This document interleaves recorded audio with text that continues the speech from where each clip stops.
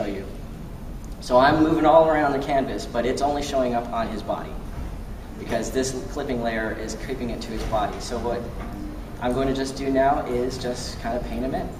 So I'm going to paint some, if I'm going to imagine the light's coming in from this side, I'm going to paint his highlights on this side and paint his shadows on the other.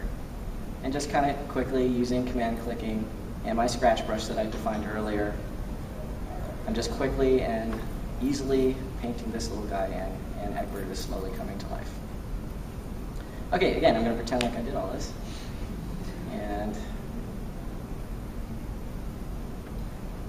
we'll show you what that kind of looked like. So again, here we have, should turn on that light so you can see. So here we had like the base layers. Here's the egg, his body after I was done, fins, and each of them has a clipping mask, horns, his jewel, eyes, his pupils, and that's pretty much it. So now he is basically done as far as his base colors go, and he's looking pretty good, all happy there.